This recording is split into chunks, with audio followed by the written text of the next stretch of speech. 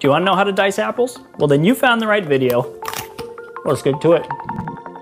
Hey everybody, my name is Dennis, and over the past 10 years, I've spent thousands of hours researching nutrition and applying it to my from-scratch cooking. Today, I'm going to show you two different methods for dicing apples. We're going to start with the large dice, which I would use for like an apple crisp or an apple pie, and then we'll move on to a small dice, which I would use to put like apples in yogurt or some kind of topping like that. The first thing I'm going to do is twist this stem off. It makes it a little bit easier to cut the apples, and we get to use more of the apple. I'm going to make my first slice right next to this core, slightly offset from the center. So holding the apple down securely on the cutting board, I'm going to slice with my sharp chef knife.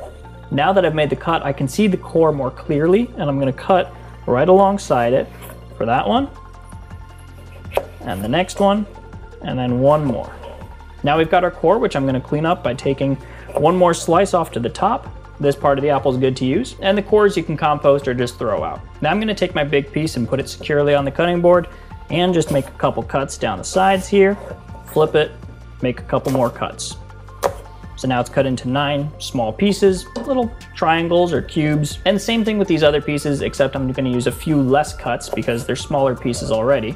So just a couple cuts there, turn it on its side, couple cuts. And this last piece, I'm just gonna make a couple cuts down this side because it's already small enough. And there we go, one apple. And for our smaller dice, we're gonna use a similar method, but this time we're gonna make more cuts. So I'm gonna start near the edge of the apple and make some thin slices, a lot of back and forth motion to get through that skin, and kind of hold the apple together as you're doing this. It'll make it a lot easier in the next step. Now I'm gonna flip the apple around and make these large cuts on this side as well.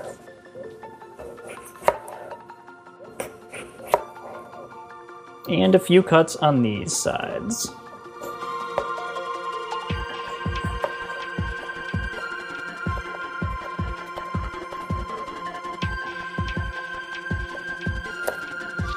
And now I've got my first big piece of the apple, which I've kind of held together and kept in this form, kind of a Frankenstein apple. And I'm going to make some cuts along this way, some cross cuts, kind of holding everything together. And like I said, a lot of back and forth motion to get through that apple skin. Now I'm going to turn it 90 degrees and make my cuts this way.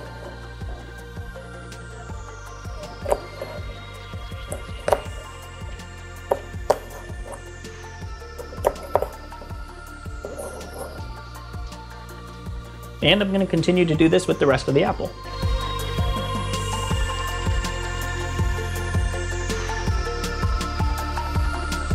It can be helpful to take this top piece of the apple off so that you don't have to deal with that skin and trying to get through that.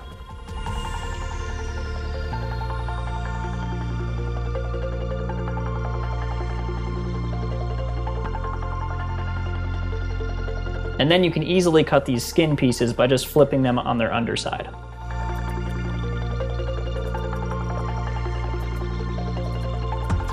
And there you go, you got a finely diced apple. Now, if you're having a lot of trouble getting through that apple skin, it might be time for a new knife. And who better to tell us about new knives than my good friend, Advertisement Dennis. I've been using Cutco knives for about 4 years now, and let me tell you, man, are they nice. My real life actual friend, Cutco Dan, was the one who first introduced them to me. And since he did, I have not bought a single other knife brand.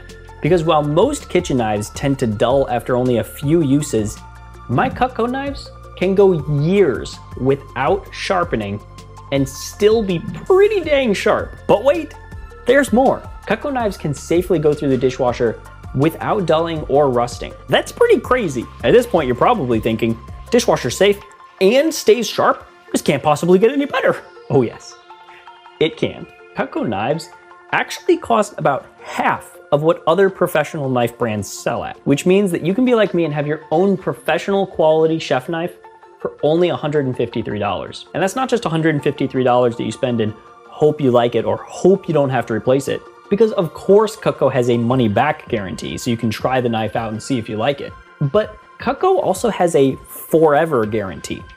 Let's say that 20 years from now, you break this knife. Well, Cutco will send you a new one. Okay, let's say 100 years from now, your great-great-grandchild breaks this knife. Cutco will send them a new one even without a receipt. So if you're ready to upgrade to a Cutco chef knife, just use the link in the description to go to Cutco Dan's website and purchase the 7-inch Cutco Santoku chef knife. Thank you to Cutco for making amazing knives. Thank you to Cutco Dan for making all this possible. And thank you to you guys for checking out Cutco Dan's website. Golly thanks, advertisement Dennis. Well, if you've gotten value out of this video, hit the like button and consider subscribing for kitchen tools, nutritious cooking, and healthy living. That's about it.